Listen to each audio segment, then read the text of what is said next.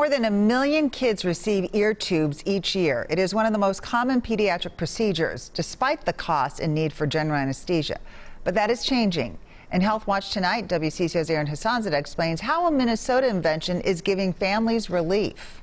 Well, this is Soren. Like many 2-year-olds, Soren Webster loves adventure, especially on the water. Our favorite lake is White Bear, and we go boating pretty much every weekend on the pontoon and we go fishing. But his mom noticed he wasn't quite himself after suffering through 4 ear infections in 4 months. So when he started going to daycare full time, he started getting ear infections.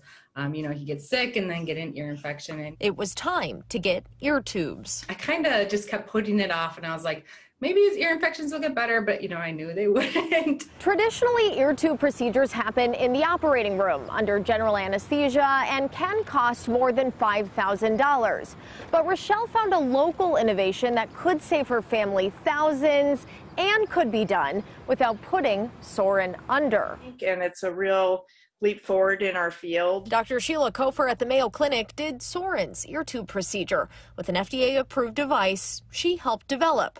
The Hummingbird. We use numbing medicine right on the eardrum.